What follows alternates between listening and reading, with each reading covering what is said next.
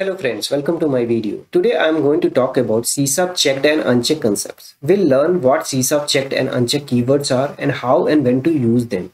So before we get started, just a quick reminder to subscribe my channel, hit the red button and don't forget to click on the little bell icon. That way you will be notified every time I upload a new video. Okay, without any further delay, let's get started. CSAP checked. CSAP checked. What's the checked keyword in C#?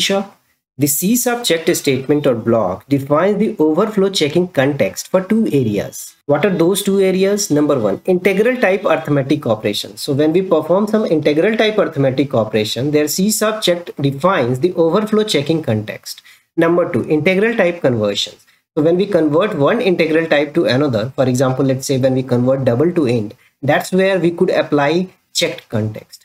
So you must be thinking, what's overflow checking context, right? So here overflow checking context means when integer arithmetic overflow occurs by performing integral type arithmetic operations or conversion, then it throws a system.overflow exception at runtime. In the case of constant expression, a compile time error occurs. So CSAP checked can be used as a checked statement or checked block.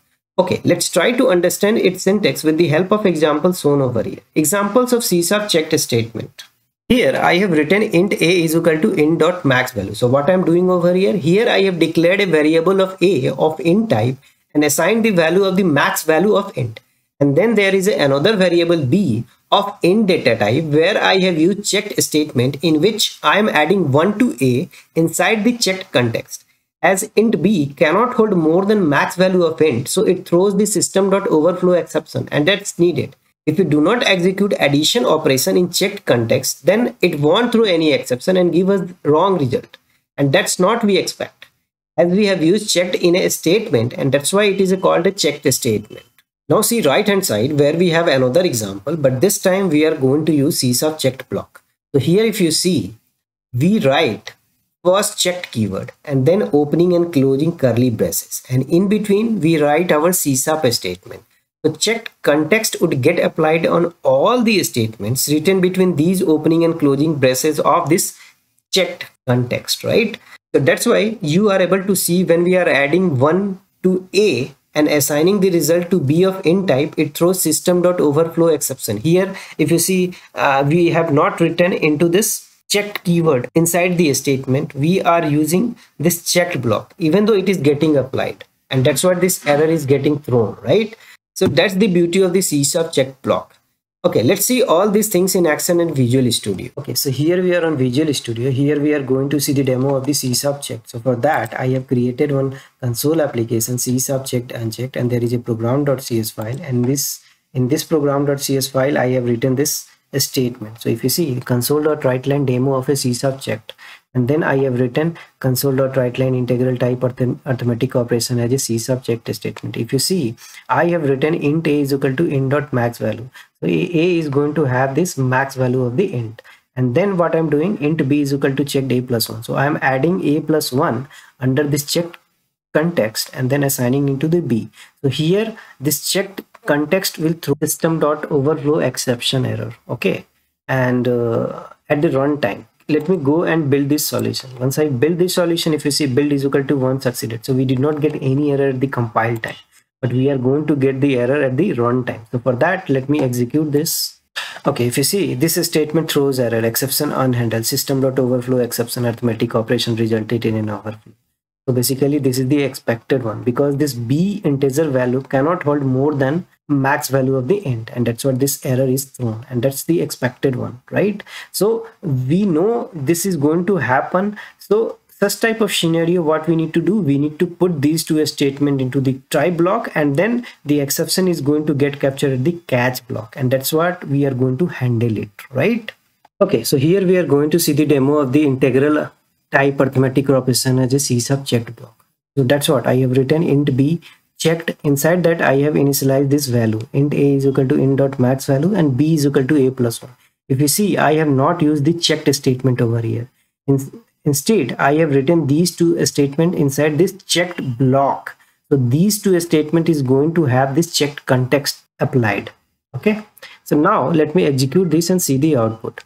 Okay, if we go and build this solution, it won't give any error. It build one succeeded. Now let me go and execute this. Okay, so here also exception unhandled is thrown by this statement, even though I have not used checked statement here.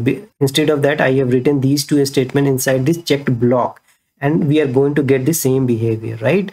C sub unchecked. C sub unchecked. What is C sub unchecked? The C sub unchecked statement or block ignores the system.overflow exception by discarding any high order bits that don't fit in the destination type. That's why we get unexpected result. Please note that in C#, unchecked is applied as default. Even though we are not mentioning unchecked, this unchecked context is defined by default in C#. You need to keep in mind, okay? C# unchecked can also be used in unchecked statement or unchecked block. Okay, let's see the examples of the C# unchecked statements. Here I have written int a is equal to int.max value. So what I'm doing over here, I am creating one variable a of the int data type and assigning the max value of int to it. And then in next statement, I have written int b is equal to unchecked a plus 1. So here I'm adding a plus 1 under this unchecked context. So it won't throw any system.overflow exception because it just ignore it. And that's what we are going to get the value of the b, which is the unexpected results. So it is not going to be correct one, right? Because b has limit of that can contain max value of int. But if you are going to add extra value, it won't throw any error, but it will have some unexpected results. Okay, and that's what if you see the examples over here, what I am done in the next statement, console.writeLine statement, I have written I'm printing the value of a and value of b. And if you see the output, value of a is equal to this number got printed, right? So that is the max value of the int that got printed against this value of a. And value of b, if you see, this value got printed with the minus sign, which is unexpected one. It's not correct, right? So the correct value should be this value plus 1 is equal to this value. But the value of b got printed with a negative sign. That's not correct. Okay, if you see the examples of the C# unchecked block over here, what I have written unchecked opening and curly braces, and inside that I have written some statement. So here in this statement, again I'm doing the same thing. Int a is equal to int.max value, int b is equal to a plus 1, and then I'm printing the value of a and value of b. And if you notice, I have not written unchecked statement over here because this statement, all these statements are written under this unchecked block. So whatever the statements are there inside this curly braces, all unchecked is going to get applied. Okay, and then what I am doing, I am just printing into this console window. If you see the value of a, it got this number, and value of b, it came with the minus sign with some number. Okay, the correct value should be this number plus 1 is equal to this number. But this value of b got printed with a negative sign. That's not correct, right? Here we are going to see the demo of the C# unchecked. So first statement I have written integral type arithmetic operation without mentioning the unchecked keyword, right? So as we know that even though we are not mentioning unchecked keyword, it is by default in C#, right? So that's what I just wanted to prove that. So for that purpose, I have written int a is equal to int.max value and int b is equal to a plus 1. Here I'm adding one value to a, and that's what I have written int b is equal to a plus 1. And this b value can have only the max value of the int. But if you see here, I'm adding one value extra to a, and a is nothing but the having this max value of the integer. So ideally this b, when we are going to assign it, it is just going to be overflow. Ideally it should throw the error, but by default in C#, unchecked is applied. What unchecked does, it's just going to ignore this system overflow exception. And that's what unexpected value is going to get stored into this v variable, and that's what we are going to print into this statement console.writeLine b value without using unchecked keyword b, and then new line. Similarly, in the next statement, what I am doing, integral type arithmetic operation is a C# unchecked statement. So here I have explicitly mentioned this unchecked keyword, and then I am writing a plus 1 under this unchecked context. So it will also ignore this system overflow exception error. And some assign the value to the b over here, and that's value I'm going to print into this console window. The third statement, what I have written, integral type arithmetic operation as a C# unchecked block. Here I have written unchecked statement. Here I'm going to show the demo of the C# unchecked block. So how we are going to write the uncheck? We need to write the unchecked keyword first, and then opening and curly braces, and then inside that we need to write this statement. So here I can remove this unchecked part, right? And ideally it should work. Okay, so the value that we are going to assign to the b value, it should get assigned and it should not throw any error because this unchecked is getting applied over here. Okay, so at the last I'm just going to print into this console window b value with the C# unchecked block. Okay, let me execute this and see the output. Okay, so output got appear into this console window, right? And if you see here, this is the output. Integral type arithmetic operation without mentioning the unchecked keyword. This value got printed, right? B value without using unchecked keyword. And then integral type arithmetic operation as C# unchecked statement. Here also B value with C# unchecked statement, it got printed. And here B value with the unchecked block, it got printed. So everywhere the B value is same, because even though we are not going to mention unchecked, it is going to get applied by default in C#. And that's what this value, we received. Here I have used in unchecked statement, even though value is same.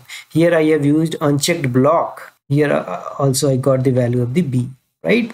So why Microsoft has applied this unchecked by default? Because in checked context, everything is going to get verified whether arithmetic overflow is happening or not. So this check was applied over there, so it just hits the performance. Whereas in C# unchecked, we are not going to verify any check, and that's why the performance is boosted. That's what Microsoft had used this unchecked keyword by default in this C# program. Checked versus unchecked in C#. So here we are going to see the difference between checked and unchecked context in C#. Number 1, the C# checked statement or block defines the overflow checking context for integral type arithmetic operations and conversion. In other words, in a checked context, the exception is raised by the arithmetic overflow, whereas the C# unchecked statement or block ignores the System.OverflowException by discarding any high order bits that don't fit the destination type. In other words, in an unchecked context, arithmetic overflow is ignored and thus no exception is thrown. Number 2, a checked exception needs to be handled by using a try-catch block, whereas an unchecked is not required to be handled by using a try-catch block. Number 3, let's see the conversion examples with the checked over here. Here, when we try to convert double max value to int in checked context, it throws System.OverflowException because arithmetic overflow occurs. Whereas when try to convert double max value to int in unchecked context, it just ignored System.OverflowException but give us the wrong outcome. Okay, so when we work with the checked and unchecked in C#, keep these differences in mind. Okay, now that brings me to end of my session. To sum up, in this video we saw what C# checked and unchecked keywords are and how and when to use them. We also talked about the differences between checked and unchecked in C#. That's all for this video, guys. If you like this video, hit the like button, share it with your friends and colleagues, subscribe to my channel if you haven't done already. Thanks for watching. See you next video.